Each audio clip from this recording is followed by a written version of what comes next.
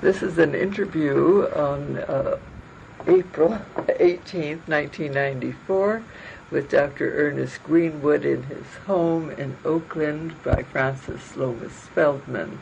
The purpose is to learn something about him and his role in social work, the broader field of social welfare, for the Social Welfare Archives. Mm-hmm. Ernie, is it registering? Yes, you want us to play it back and be sure. So what else? No. Well, Francis, what do you want to know? What I'd like that to you know... don't already know. Well, you might start with some vital statistics, like when you were born. I was where born. You were born. Yes, I was born in a city in the capital of the province of Transylvania, which was part of the Austro-Hungarian Empire, on December 26, 1910. And my father brought the family to the United States when I was 10 years old. I celebrated my 10th birthday in the middle of the ocean, middle of the Atlantic Ocean. And we landed in New York Harbor on New Year's Eve, 1921. Now, what? Tell me who was in your family. I met your sister in and Santiago. I have another sister. Mm-hmm. She lives in Vancouver. Mm-hmm. They all lived in Santiago at one time, but when Allende came in, since they were fairly wealthy people or factory owners, there was the possibility that their possessions would be socialized. So they decided that they would leave Chile. Mm-hmm. In the end, it was not socialized because Allende never lived long enough to socialize it. Mm-hmm. But they decided, my sister, Magda from Chile, whom you met, went to Geneva because her husband became connected with a bank. And my other sister went to Vancouver, and they set up a plastics factory because that's what they had in Santiago, and they've done very well. Mm-hmm. Then when you came at age 10 mm-hmm.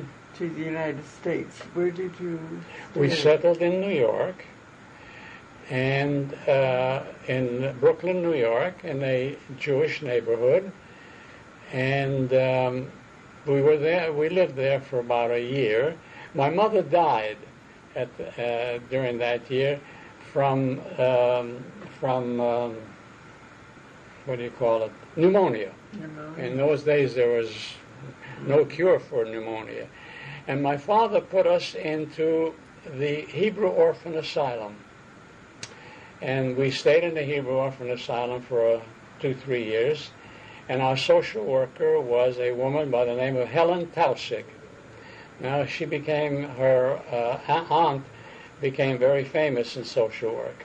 Did she come to Los Angeles? No. This was all in New York. Yeah, that was a different Tausig. But Helen Tausig, also by the same name, and her aunt was head of the Jewish Family Service in New York City, and became quite famous in social work. But she was a young social worker, just out of the New York school, and she became our social worker. And we remained friends throughout her life. Mm-hmm. Did she influence your decision? I don't know whether that was influential. I can come to that. My father remarried. In about 2-3 years, he remarried. He met another woman, also an immigrant, whose family he knew in Europe. She was much younger than he, but she made us a very wonderful mother. And when the family became reunited, he moved us to northern New Jersey in a small industrial town called Passaic, which was a textile town. Mm-hmm. And there they bought a grocery store, and she ran the store during the day, and he was a tailor by profession, by occupation, I should say. There's a difference.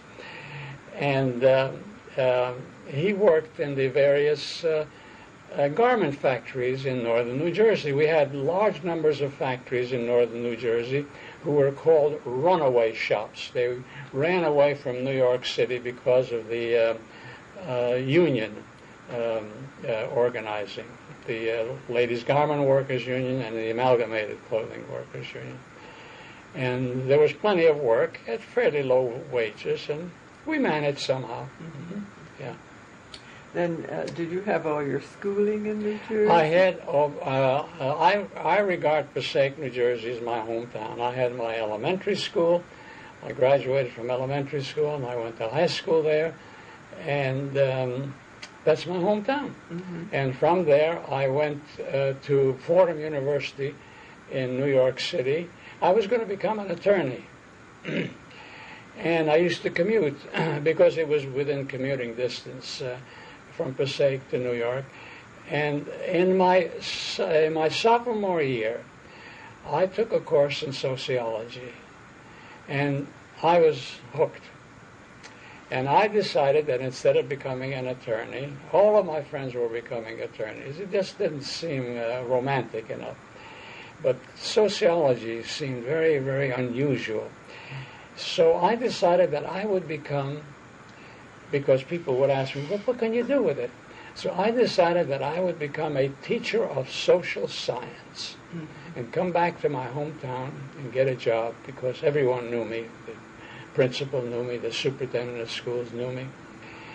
And I went to Ohio University in Athens, Ohio, and I went there because it was a state university.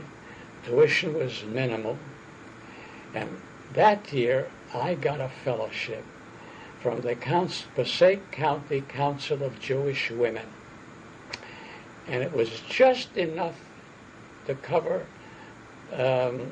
living expenses.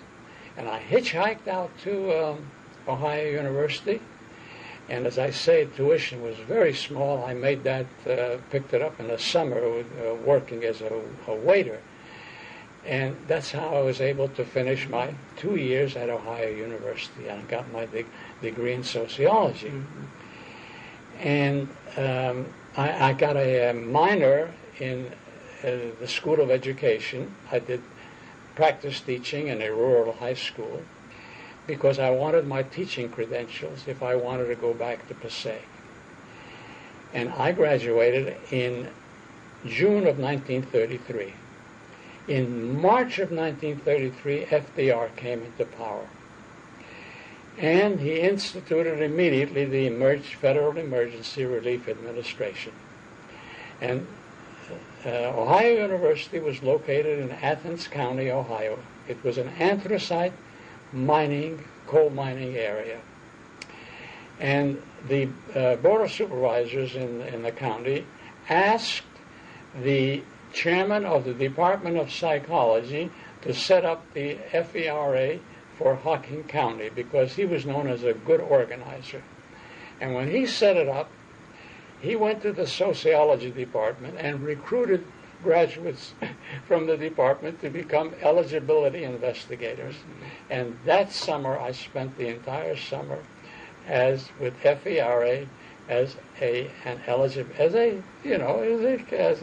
relief worker. Mm-hmm. And that was my first contact with social work.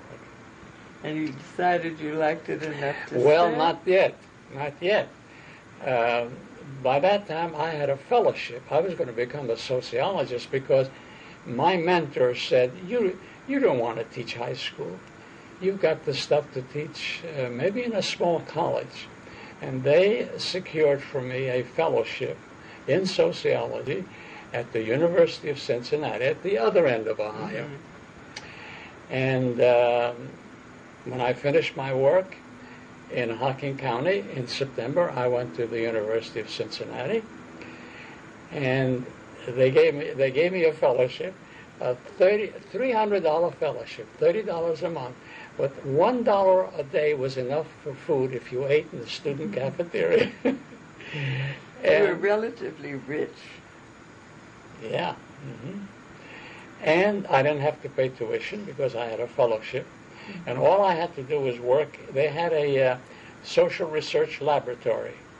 an urban research laboratory, and I worked in the urban research laboratory, and I graded papers and so forth. So far, nothing about social work. And when I finished my master's degree in 1935, they said, you shouldn't stop with a master's degree. You should go on and get a doctorate. But I was flat broke by then. And I was just... You'd spent too much money on meals. meals. And I was skinny as a rail. Oh, God. And I used to send pictures of myself back home, and they would write me long letters, eat, eat. You're not eating enough. Anyway, I finished my master's, and I decided that I had had enough for school. I had no money. The time had arrived to do some work and save some money for a doctorate. And the chairman of the Department of Sociology was a very good friend of the Court of Domestic Relations. And I got a job at the Court of Domestic Relations.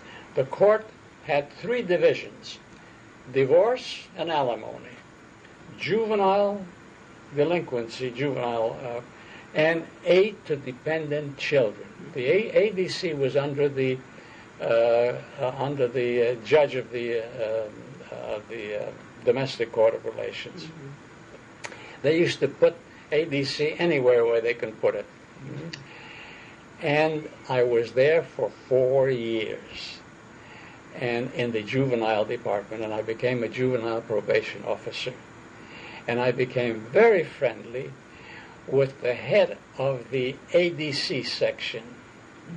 Mm-hmm. The judge would sit court in domestic relations 2 days, 3 days, sit court juvenile relations 1 day, then administer the Aid to Dependent Children's program, and was a remarkable man. Mm-hmm. He belongs to... That's also a remarkable arrangement. It's a good arrangement. It's a very good arrangement. Mm-hmm. Because he handled all adoptions and everything, all in that court. Mm-hmm. And he belongs to the generation of Judge Ben Lindsay. Mm-hmm. He was an innovator and a pioneer, because we had the first detention home. We had psychologists giving psychological tests. All the probation officers were college grads.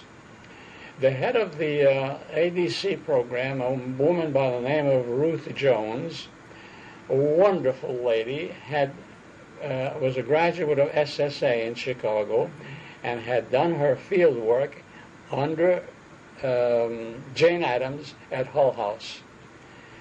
And she started working on me.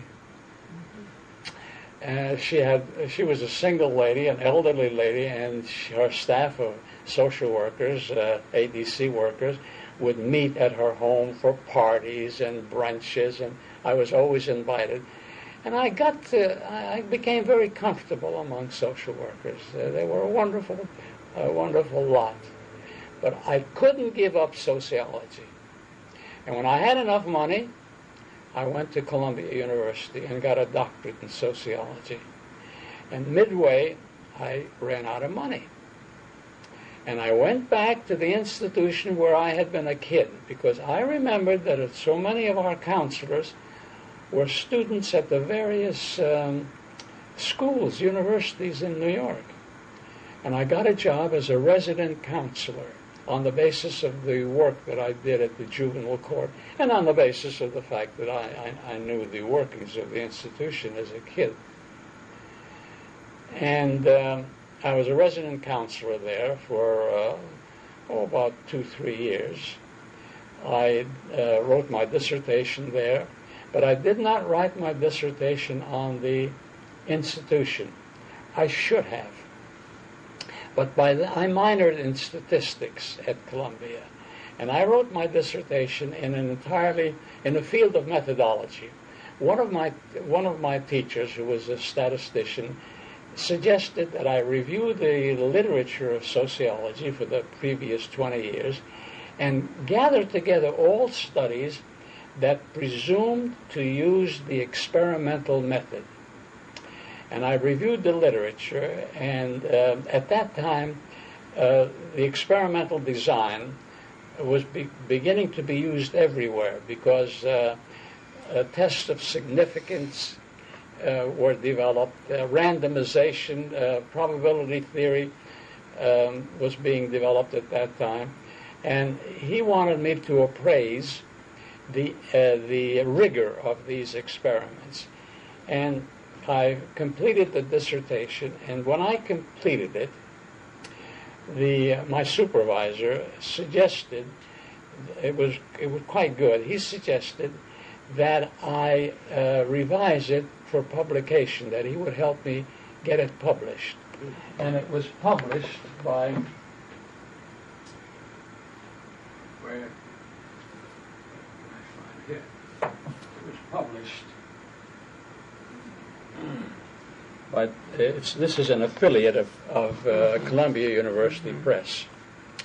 Now, I'm getting off on a tangent.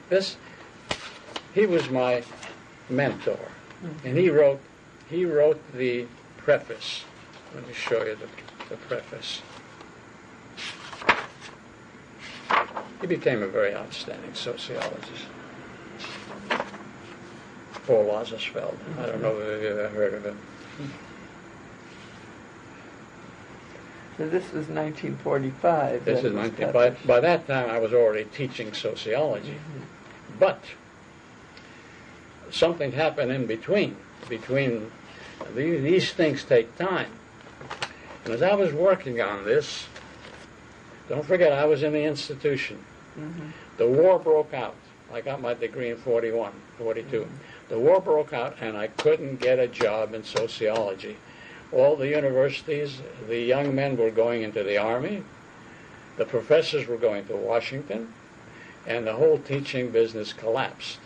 And I was still in the institution. I had at least a roof over my head, 3 meals a day. And I was very friendly with a professor by the name of Willard Waller. Does that register? Yes. A sociologist. Yes. He did excellent work in the field of the family. I had taken a course with him at Columbia. And he badgered me all the time that I should do my dissertation on the institution. The institution as a contained community. Mm-hmm.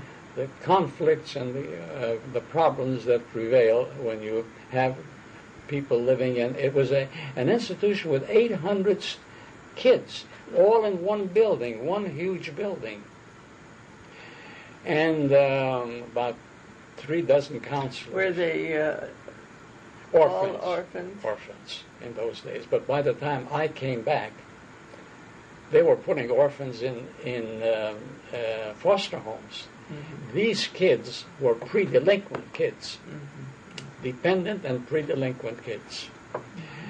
And they were problem kids. And there was already a casework staff. They didn't have a casework staff when I was there, but they had a casework staff right on the premises working with these kids.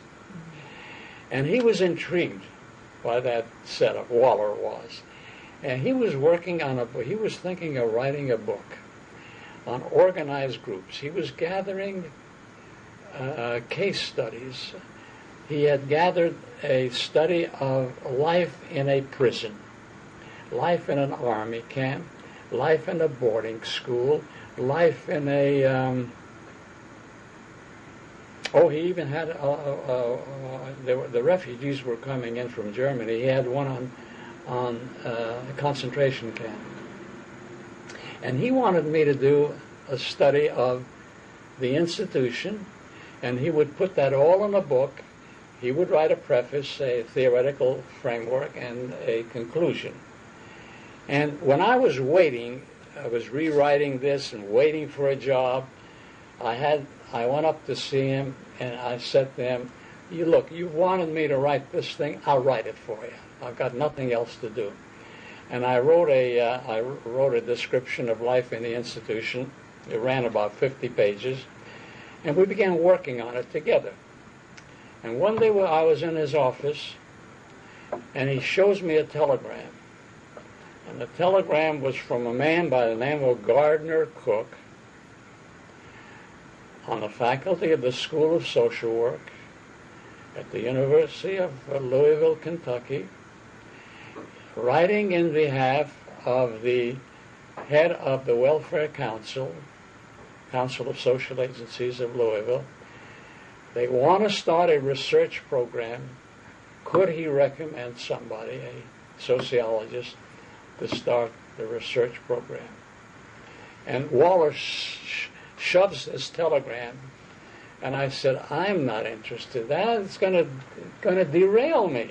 I want a teaching job. I want to be around here when a request comes in. Sooner or later, a request is going to come in. If everybody's going to go to Washington, there are going to be openings. And he said, look, take it. You're perfectly suited for it. You've got a good statistical background, a good sociology background, a good welfare background. Take it. It's a wonderful, wonderful experience. And when the war is over and everything comes back to normal, I'll get you a job, and you'll be worth a lot more than any kid coming out with a new doctorate. So I took it. And I went to Louisville, Kentucky. And I was in Louisville, Kentucky as a head of the research, one-man research department of the Louisville Council of Social Agencies, with the research secretary. And I was there for 2-3 years. And it was a wonderful experience. It was just a marvelous experience. It was a tightly knit community, and the elite of Louisville were very proud of their social agencies. They were involved in every phase of it. They were on the boards. And I became a sort of a luminary among them.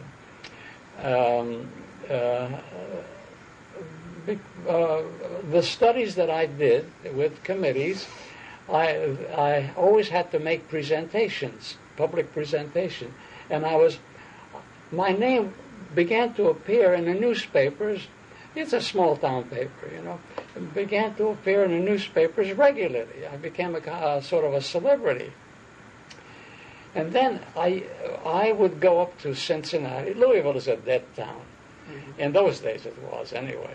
And I used to go up to Cincinnati on weekends. It's not far away by train.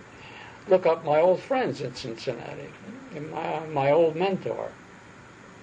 My old mentor one day said to me, look, I'm losing another man going to Washington. I can't afford it.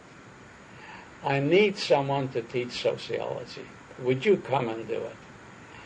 Well, when a man like that asks you to do that, and furthermore, I wanted to see whether I really would like teaching sociology after that wonderful experience in Louisville. And so I resigned my Louisville job, and I went up to Cincinnati, and I taught sociology for about 2-3 years, and it was boring. It was boring, yeah. But I realized that that there is more to sociology than teaching Soc 1 courses to Well, I laugh because girls. I taught sociology for 1 year, and I couldn't wait to quit. No, but sociology is really a very interesting field. Yes, as a general field. And eventually I would have gone back to Lazarsfeld because he called me. He was setting up the Bureau of Applied Social Research at Columbia University, which became the first applied research center in the country. Then Michigan set up one, and then other places set up one. But by that time, as I'll show you, I was doing other things. When I went back to Cincinnati, and I taught sociology, the summers I spent at the juvenile court. I was in analysis at that time, and I needed money. And there was no summer school in Cincinnati in those days. They just didn't have the money. But I was able to get a job at the juvenile court, my old job, as a probation officer, because during the summer, probation officers go off on vacation. And I renewed my acquaintance with Ruth Jones, who was head of the ADC. And when I got tired of teaching sociology, she said to me one day, you know, schools of social work are opening up all over the country, and they're in desperate need for faculty. Why don't you try? I'll try to get you a fellowship at SSA. Try it for 1 year. You already know a great deal about the field. Try it. You can always go back to sociology. So she got me a tuition scholarship, and I went to SSA in '46. They assigned Helen Wright assigned me to become a research assistant to Alton Linford, who was teaching the public assistance courses. But he didn't work me hard. He really was very, very good to me. And my basic field work at SSA was at Cook County Bureau of Public Welfare, carrying an ADC load, yeah, and with a black clientele. We didn't call them black in those days, in the Cottage Grove area. And my advanced field work was with Lillian Ripple at the research department of the Welfare Council. Mm-hmm. And instead of just staying 1 year, I stayed 2 years. They renewed my tuition fellowship, and I got the degree. So I had a bachelor's, a master's in sociology, a doctorate in sociology, and a master's in social work. And then I read about California. And I had a miserable time every year, every winter in the Middle West, that terrible climate. I always used to say when winter came, this is the last winter I'm spending here. I'm going west. I didn't know what the West was, but I was going west. Well, finally, when I finished at SSA, I was at a crossroads. Now, which way do I go? F. Stuart Chapin at the University of Minnesota, by that time this thing came out, he reviewed it in the American Sociological Review, wrote me and offered me a job as assistant professor in sociology, teaching research courses. The University of Michigan wrote, Theodore Newcomb, offering me a job on the basis of this book. They were organizing their survey research center. The University of Reed College in Oregon offered me a job, just teaching. And I was at a crossroads. I didn't know what to do. But there was something about social work research that drew me very, very intensely. And I had a friend in Los Angeles for whom I had done a study when I was a student at Columbia. He was with the Jewish Welfare Board, National Jewish Welfare Board. His name was Meyer E. Fishman. And by that time, Mickey was out on the West Coast setting up his Jewish Centers Association. And I wrote him, and I said, I'd like to spend a little time to dry out. I was at the student infirmary practically every second week, getting drops and dows and so forth. And the doctor said there, why don't you go to Arizona and dry out? So I wrote to Mickey, and I said, I'd like to go to the West Coast just for a little while to dry out. And that's how it all happened. I wrote to Mickey. Mickey had written to me and said, there's a man by the name of Ralph Beals at UCLA who's now putting together a social work program. Write to him. You've got exactly the background for that. I wrote to Ralph Beals, and he said, if you're ever out here, I'll talk to you. But right now, we only have a 1-year program, and that isn't, we don't have room for research. That should come in the second year. Don Howard hadn't yet come then. No, Don came out because Ralph Beals handed it over to Marge Drury. He was asked to do it, but he really was not not eager to do it. Yeah, he's not eager to do it. But I came out and I visited him, and before I wrote to him, I also wrote to Arlene Johnson. And Arlene wrote back and said, look, we don't have anything right now, but if you're ever out here, come out and visit with us. And so I had these possibilities, and in addition, the Jewish Welfare Federation was beginning a study of the needs of the aged, the Jewish aged, in Los Angeles, and Mickey Fishman thought that maybe I could head that study, but I couldn't get out there early enough. I wanted to finish my work and get the degree. I couldn't get there early enough. So I had these possibilities. Arlene Johnson, Beals, and I had read in a magazine called The Community a report that Jen Carter had given at the national, what do you call it, the welfare conference on the National Conference. The National Conference on Social Work. National Conference on Social Welfare. It was in San Francisco in 1947. Yes. And she had given a paper. And the methodology intrigued me, and I just sat down and wrote her a letter, and I said that I'm going to be out here, and I read this article of yours, and I'm intrigued about the methodology, and I'd like to drop in and talk to you if and when I'm out here. And she wrote back a very nice letter. I still have it, still have the letter, and so I had these prospects. I came out and landed at the YMCA on, what is it, Figueroa Street? Yeah. And I was there. That was my headquarters. And I went out and visited Mickey, visited Beals, visited Arlene, visited Jen. Yeah.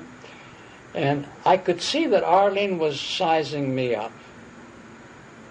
I had a very long talk with Arlene. She was a very bright woman.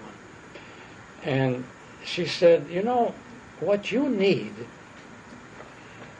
true, you've got a good background, but what you need is a little more experience in research before you go out and test your wings as a teacher of research.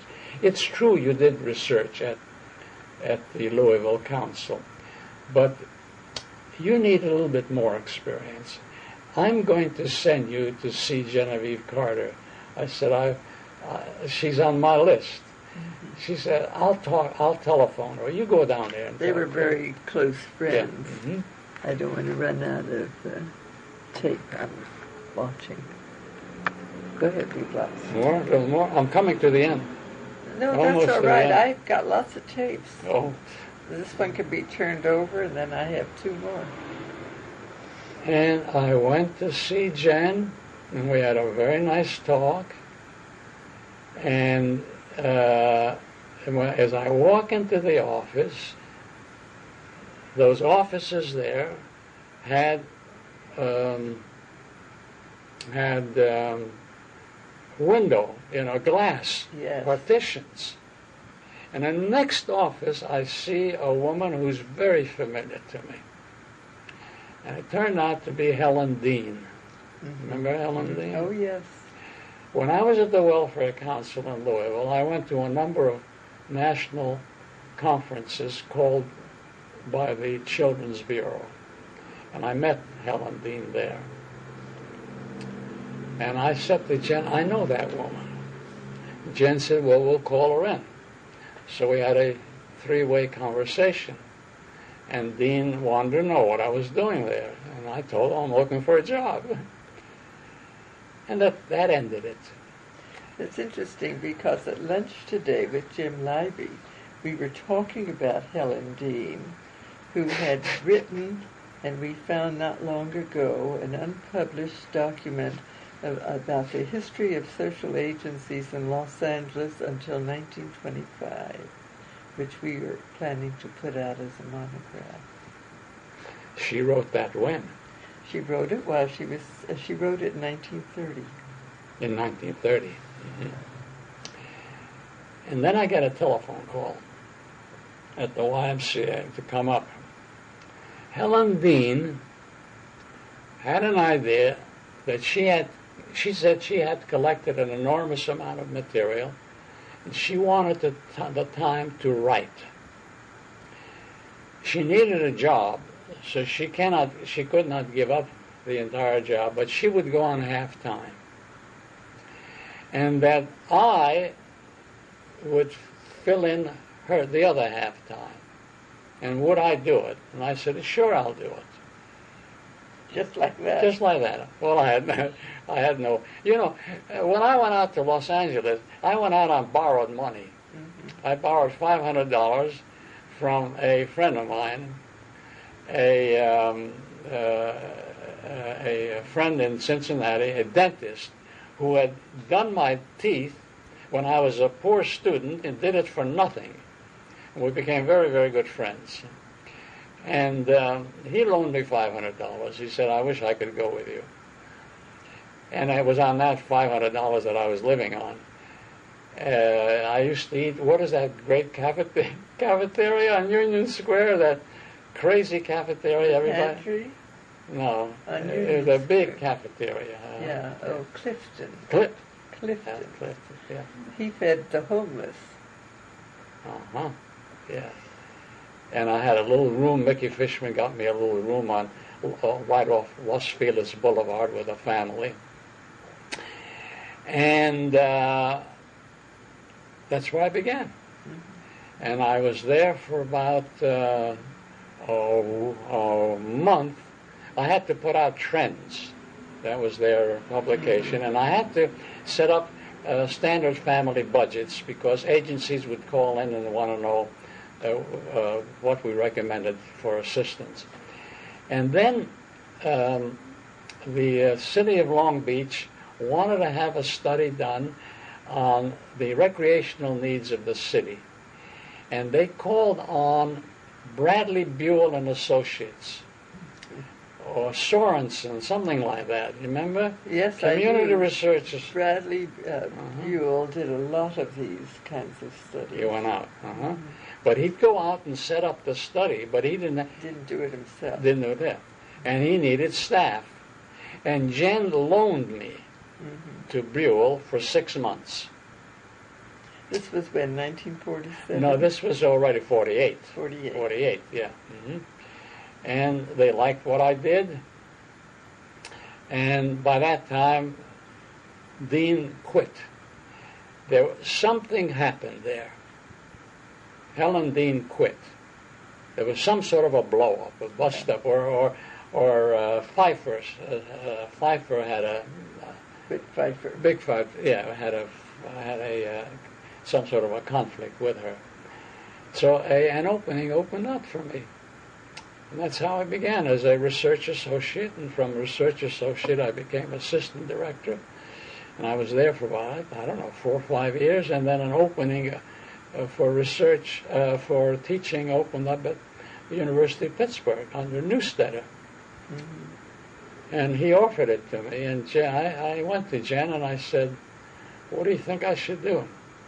Oh, he said, Jen said, you really should take it. He said, you've outgrown this. You've outgrown it. And but had Jen known that she would leave, move on, she probably would have groomed me for she didn't know that in advance. No. And I also became friendly with Marge Drury. I used to go up there and deliver a lecture every now and then in her research course. And I became acquainted with Don Howard. And Don Howard hired Helen Whitmer. Helen Whitmer went off on leave for 1 year, and Don Howard hired me as an acting researcher. and I taught one course and supervised.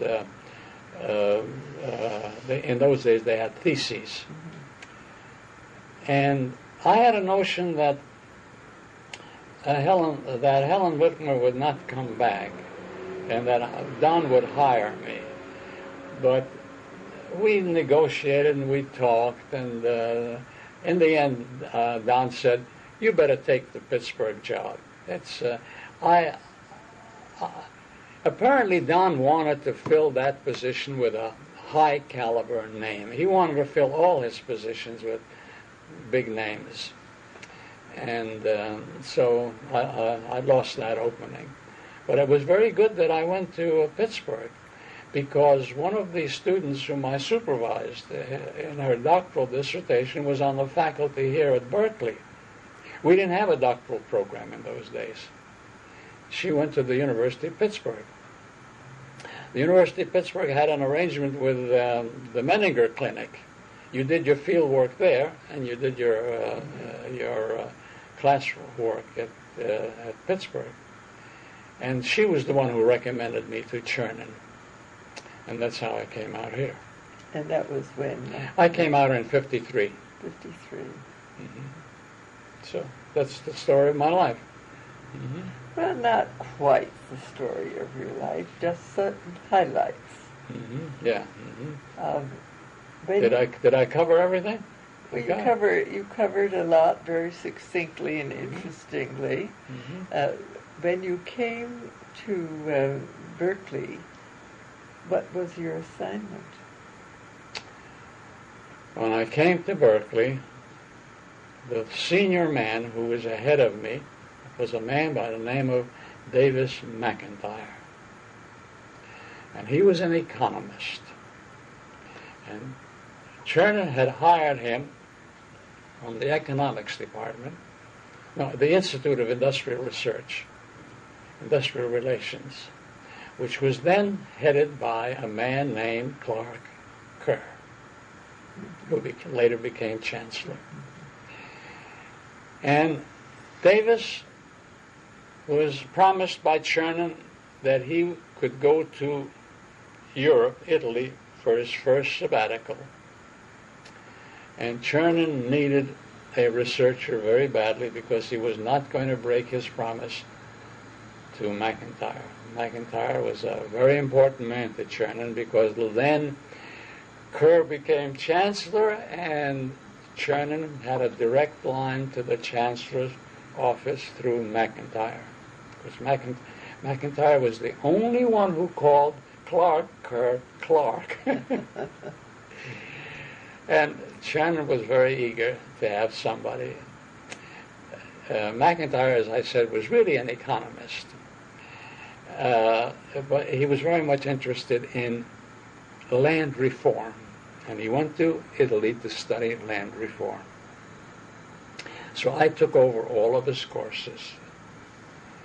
The arrangement here was you teach a basic course in research in the first year. They divided the class, the entering class, into two sections. I taught one section the first semester, the second section the second semester. A basic formal course. What is research? And what is its role in social welfare?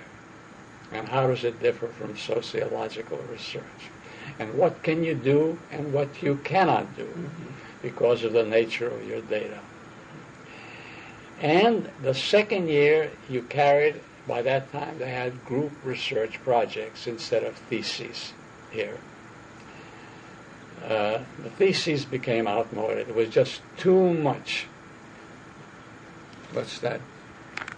No, that just tells me it's someone. It's running out. So let me just stop this tape. By all means. Let me get a drink of water. Okay. This is continuing the interview with Ernest Greenwood. This is side B of cassette number 1. What is it? So now we have you at Berkeley.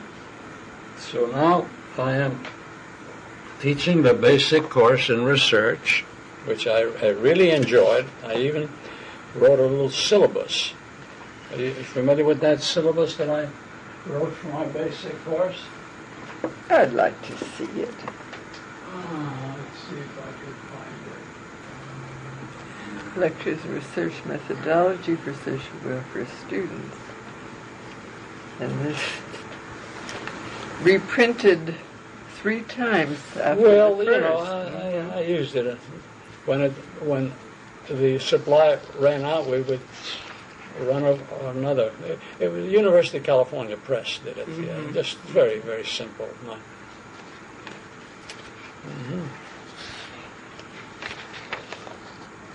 But it's impressive and comprehensive. They still use it. No. Other people have other agendas. But the basics have not changed. Yeah, we have a new crop. They don't. There's a good bit of philosophy here, the philosophy of research. And what is theory? What is a concept? What is an hypothesis? What is measurement? What do you do when you really measure? When can you measure and when can you not measure? What is proof? What is validity? What is reliability? And it was highly philosophical, but the students liked it. I would think so, because it gives them a very good basis for branching off in any direction they want to. They have the essentials. They don't like techniques at that. Practitioners don't need it, don't use it. No, there's. I think the teaching of research has become highly quantitative. I saved that for my doctoral level course. That's a different thing. Yeah. And my my duties for the second year were to this was concurrent. And I taught in the first year, I taught in the second year. In the second year, I carried 2 group research projects of about 10 students each, and supervised the faculty, because we had something like 7 faculty members carrying research project, and someone had to coordinate it, systematize it, make it uniform, so students had to have a tendency of competing with one another for faculty, especially if the mode of instruction is very varied. But if it's uniform, the students are satisfied with whomever they're assigned. And I had to see to it that every year we had enough projects to accommodate all second-year students.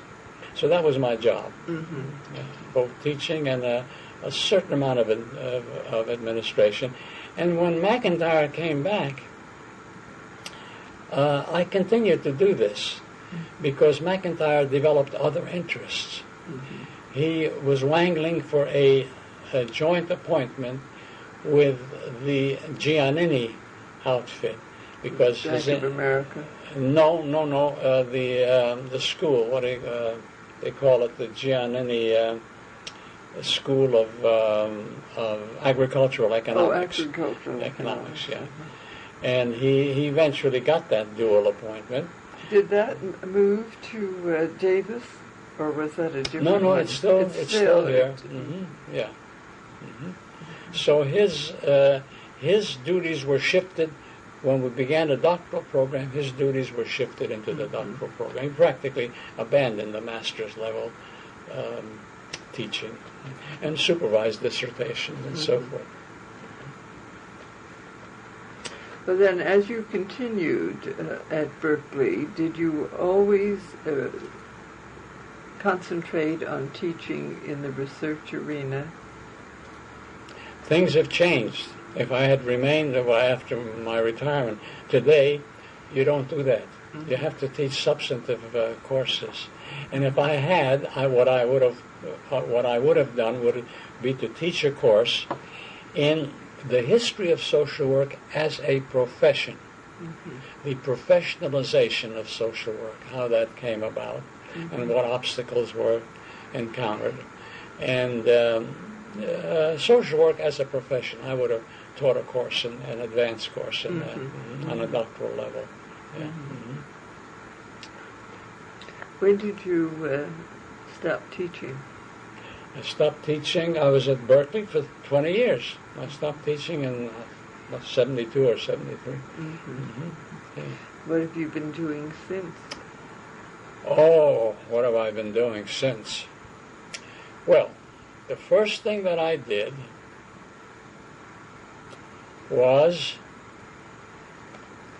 I spent a year and a half in Chile teaching at the University of Chile. Did you know that? No. No. See that? Oh, yes. Institute. Say it for the tape. Yeah. Oh, I taught at the University of Chile at the Instituto de Servicio Social, Universidad de Chile, in the Facultad de Ciencias Jurídicas y Sociales. And I took the lectures, and I got a grant from the Institute of Latin American Studies. And I hired a student, a Chilean student, who was getting his doctorate here in the sociology department. In those days, we had a Chile-California convenio program, exchange program. I went down there on that exchange program, and these students would come up here, get their doctorates here. And this is a very interesting development. And he helped me to put my lectures. I delivered those lectures in Spanish with my very, very poor Spanish. It just sounded fluent. Yeah, well, I put up a good front. But he had a hard time. Well, he was paid for it, putting those lectures into publishable form. And he also improved it. He also added a lot of good material. And I had that published. Let's see if I could find it. By an Argentinian publishing house. Metodologia de la Investigación. Is that how you say it? Well, the investigación is research. That's what. Ernie, do you have a list of your publications? Yes. One that I can have? Or if you have it, I'll copy it and return it to you. No. What I'll do is I'll mail it to you. All right. Yeah, I'll mail it to you. Somewhere. I have it somewhere. Yeah. And I see various other names. the others were, in that same series, yeah. And the man who helped me, incidentally, this is now used in Chile as the man who helped me do this, a sociologist, was a man by the name of Germán Correa Díaz. Germán Correa Díaz. Now, mind you, this is about 20 years ago. Germán Correa Díaz today is Minister of the Interior of the new Eduardo Frei government of Chile. You were dealing with very august people. There's the minister. Made in USA. I've seen him reported in the Los Angeles Times recently. You mean Eduardo Frei, yes. The new president? Yes. He is the son of the president that I knew. I met the old man when I was teaching there. He was a very approachable man. I mean, he was. You'd find him at meetings and conferences and cocktail parties and So I just I just got a letter from him. When he was a student here, his son was born here. He was here for about 4 or 5 years. Now his son is 25 years old or something and wants to come to Berkeley to get a doctorate. And he, Correa wrote to me and said that his son is coming to Berkeley. What's he wanted in economics? I don't know. He doesn't say. Yeah. He doesn't say. So that's one thing I did. Then another thing I did was I had a student, one of my doctoral students, who became interested in administrative research, policy-oriented research, and taught for a number of years at the University of North Carolina in the School of what do they call it today? City and Regional Planning. And he used the outline that I always gave to students who were planning their doctoral dissertations. I used an outline. And he used that outline in his basic course in research, but applying it to administrative or policy-oriented research. And he once sent me an outline of a book that he wanted to write using that framework, but applying it to policy-oriented research. And I encouraged him to do that. And midway in the book, in writing, he got stuck. And he asked me if I would collaborate with him. And this is the book that culminated with that.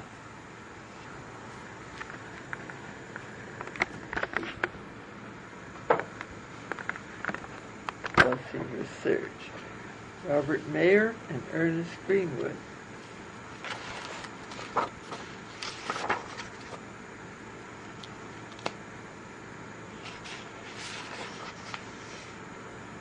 And this one was, I'm looking for a date, 1980.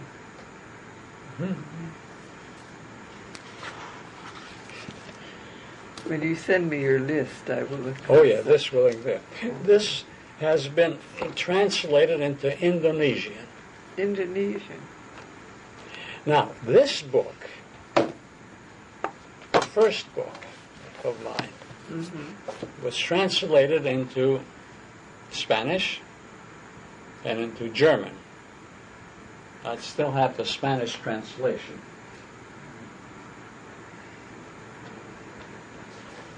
I think that's great to spread your influence so far. It's because of this that I was invited by the Chileans. They used this in Chile. Then the other thing I did was this. You know, many years ago, as part of the group research project that I ran, what emerged from one of those projects was a paper on the professions.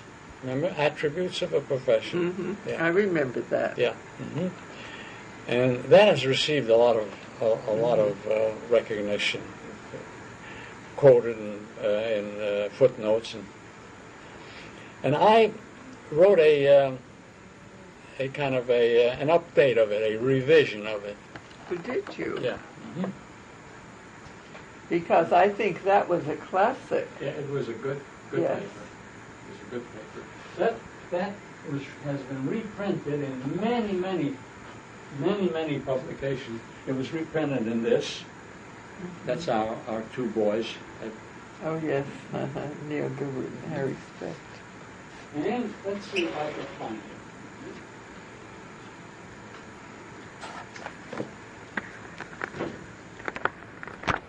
Bogart, remember Bogartis? Of course. He edited that journal, and he asked me to do that. They're still publishing this at USC. That's wonderful. That's great. Now, this was it. This was attributes of a profession. And where the devil is that? Okay. This is the original. That was the original. Yes. And this is the follow-up.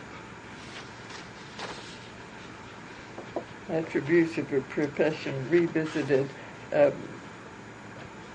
This is This edited appeared. This Gilbert appeared Speck. in the. But where did this other one appear? The original attributes. It appeared in social work.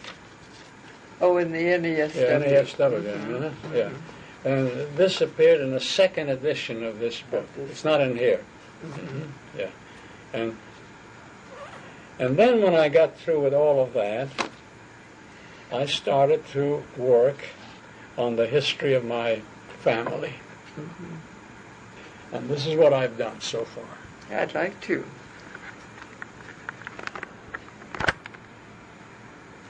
Did you know any of them? The grandparents? Some of them I knew. The others I got from talking to people. And then do you make copies of this available to your family? Every member of my family gets one of these. One. When I finish chapter by chapter, Oh, I see. make 12 copies and I send it out. At what point are you now? This is volume 2. This is the history of my parents. I am now at the point where my father is ready to get married. Let me show you what he looked like. You have a strong resemblance to him. 1906. And they came in 1921. 21. So this is all about the European phase. And have you started the American phase? Not yet. I have one more chapter to do when they get married. And then the war breaks out, the War of 1914. And that ends the halcyon days. He's drafted into the army. Before that, he is he was trained as a drafted into Austro-Hungarian army. Yeah, he was trained as a custom tailor, and instead of doing custom tailoring, he opened up a business selling materials to custom tailors. Because in those days the European method was you didn't buy a well-to-do man or a middle-class man didn't buy a ready-made clothes. He had it custom made. Ready-made clothes in those days were of very poor quality. So he opened up a business where he sold materials to other tailors, and he did very well. We had a very nice life, nice, typical antebellum, middle-class European life. And then came the war, and he was drafted. He was a young man, and he spent the last 2 years of the war in the Austro-Hungarian army. He was not yet married. Oh, yes. He was already married. Oh, yes. Oh, yeah, and you had been born already. Sure, 1914. I was born in 1910. Sure. Magda was born in 1912 or 13. Olga, the other sister, was born. So the 3 children were already born before he went into the army. But that period soured him on European life. And after the war, the economic conditions were very, very bad. And then there was a wave of anti-Semitism.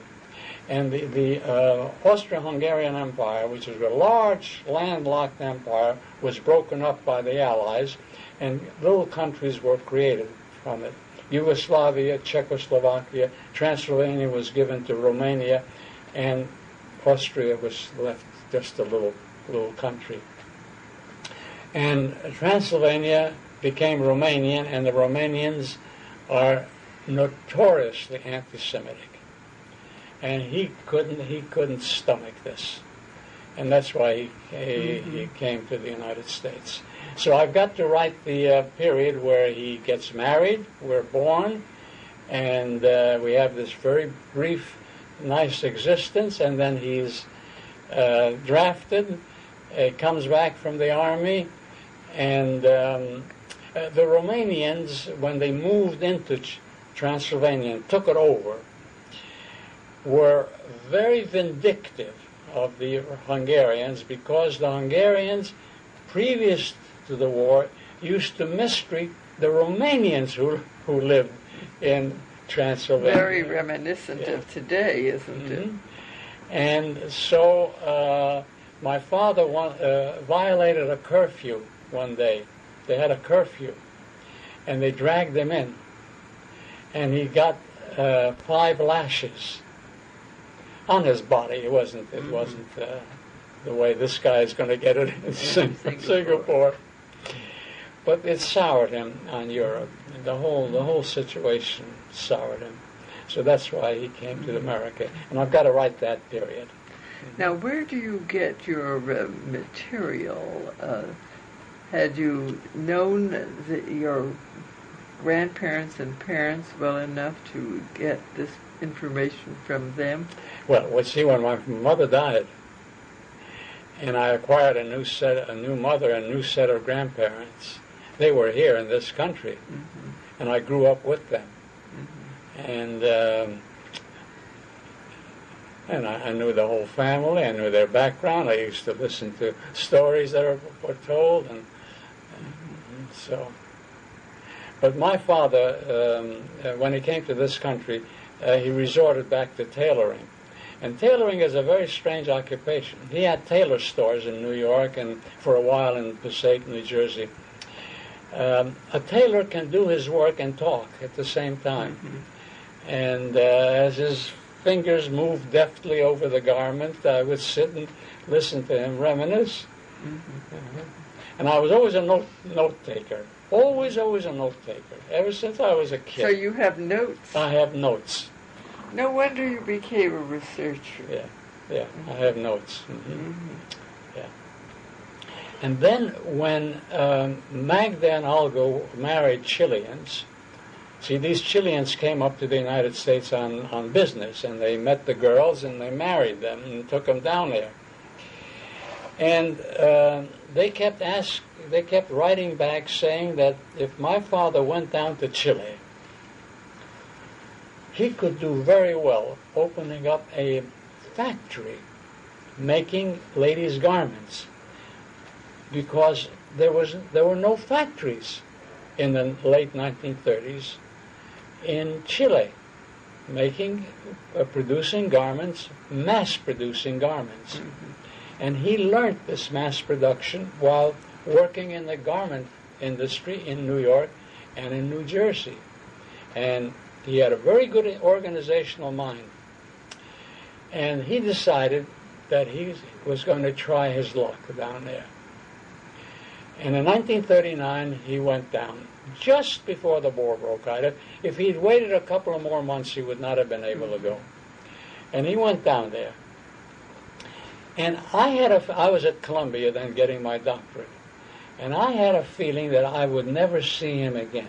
I don't know why I had that feeling, but I had this picture of immigrants leaving Europe and never going back and never seeing their relatives.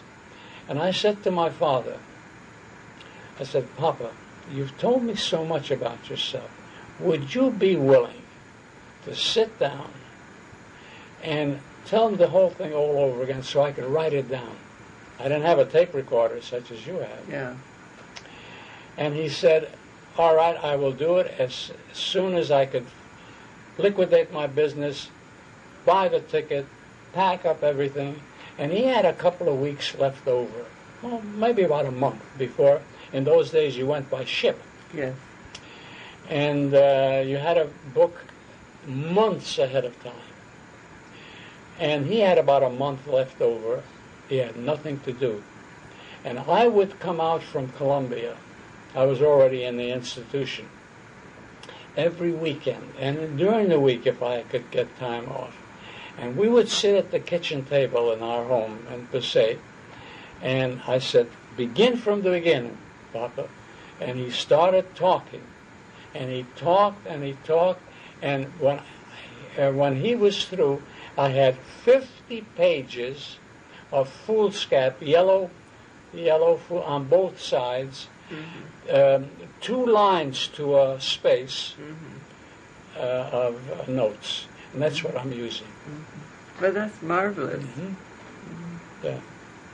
And when he died, he remained in Chile. He did very well in Chile. And did you see him again? Oh, I used to see him often. Well, I thought probably Sure. so. And it just happened that my first sabbatical here was the year that he contracted lung cancer. He was a heavy smoker. He was a very heavy smoker. And I went down to Chile, and I was there for about 3 months, and I was there when he died. And I said Kaddish at his bier. And when he died, my stepmother and I were going through his belongings, and we discovered in the corner of the closet, she didn't even know it was there, a large package wrapped in blue paper and a red ribbon. And we nudged each other to open it up, and we opened it up. And there were pictures, family pictures, going back to that's where I got that picture from. Oh. Yeah. And induction papers into the Army, and vaccination certificates from me, and marriage license with my first mother, everything. So I've got it all. That's marvelous. I got it all. Yeah. Now, I am going to take a picture of you. Is that all right? Sure. Before I take your picture, tell me about your special things at Berkeley. Well, one of the reasons that Chernin was collecting this interdisciplinary faculty of his. You keep talking. Yeah. Is there enough light? Enough light? Oh, there's enough light for me. Uh-huh. Well, one of the reasons that he was collecting this interdisciplinary faculty, I came from sociology, McIntyre came from economics, he came from political science, he got another man from anthropology. You remember Henry Moss? Oh, of course. Yeah. Well, Henry came from human development at Chicago. You remember Gordon Hearn? Yes. He came from group dynamics. Because his idea of a doctoral program was it would be grounded in the social sciences. That was a new concept in those days, you know. Very, very forward-looking. And I wasn't here more than 2 months when he said, I'm setting up a committee headed by Henry Moss. I want you on it. I want Gordon Hearn on it, a couple of others. And I want you to lay the basis for the outlines of a doctoral program. And we worked on that program for about 6 or 7 years. When McIntyre came back, he sat on it. Henry then had to leave because he wanted to do this study on children in need of parents. And I took it over, and we designed a doctoral program which was turned down by the graduate council. Why? Because it's too interdisciplinary?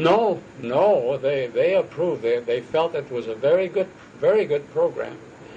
But they didn't like the idea that an applied discipline should have a PhD. They said, we'll give it to you, provided you take a DSW. So we accepted a DS. What they actually did was this. The School of Education here at Berkeley has two doctoral programs, a PhD program and an EDD program. The PhD program, as you probably know, is much more theory, research-oriented, and the other is more applied, more administrative, that sort of. Now, that's what they wanted us to introduce. They felt that the PhD, the purity of the PhD, should be somehow protected. And it would be protected if side by side there was another doctoral program, which would be a professional program rather than a doctor of philosophy. So they really asked us to, they said we would grant you this program provided you have two programs or you will accept only a DSW. They wouldn't get. And we didn't want two programs. We felt that sooner or later when you have two programs, one of the programs becomes a bargain basement program. Mm-hmm. That you're going to shunt the questionable students into that program rather than in the other program. So we accepted a DSW, and we had a DSW for 20 years. And then when Chernin left, maybe 25 years, the new dean reapplied. And the whole atmosphere had changed in the interim. We had demonstrated that our graduates were first-rate graduates, that our dissertations were very well performed, and now the university has given us a PhD. And if I remember correctly, they converted all the DSWs to PhDs. Mm-hmm. Mm-hmm. Yeah.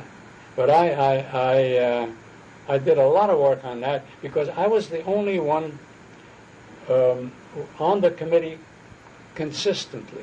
The others would come on for a year. They had other commitments. They'd come back. Gordon Hurd went up to Toronto to teach for a year, and then he could come back.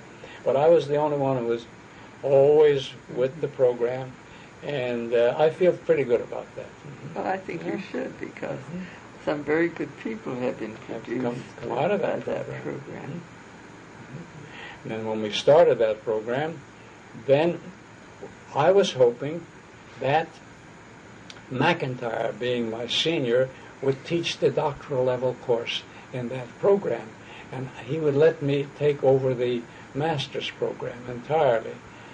But it was not to be. Mm-hmm. Chernin wanted him to teach the courses in administration because he has two master's degrees, one in economics and one from Harvard in administration. Mm-hmm. And Chernin felt that he's the logical person to teach that course. So I had to teach the doctoral level course in research, for which I'm not sorry, because I think I produced a pretty good course. Mm-hmm. I would think so. McBroom took that course. Yes, I know. Betty McBroom took that course. Mm-hmm. And really, it's from that course that book evolved. The Mayor Greenwood book really evolved from that course. Mm-hmm. Well, that's about all. Well, now I thank you very much, and you're going to send me your list of publications. I'm going to send you the list of publications. And if you find anything else that you think might be of interest to us. Like what? Well, if you have any copies of old publications, extra copies. Oh, I see. That can go into our archives, and scholars can use them. We do have a lot of queries about papers that are no longer in print, and especially research papers. So anything you come across, like these pictures you came across, which have a personal correspondence, or not a correspondence, yes, if it sheds some light on what the development of social work or social work education was at the time. Yes, anything that gives us insights into the kinds of problems in the community, as well as answers, problems in education, social work education, any of those things. All of the studies that I did at the Welfare Council, I have copies of every study. I gave them all to Libby for the archives here. Oh, okay. And he and Ruth are checking this afternoon on what each one that I has. had, I gave to him. Yeah. Well, that's fine, because we're working out a system. I don't have to record this. We're working out a concludes the interview with Dr. Ernest Greenwood. He will be sending for our archives and association with this recording his curriculum vitae, and also some other things that he believes he will be able to locate that might cast some light on the history of social welfare in the Los Angeles area.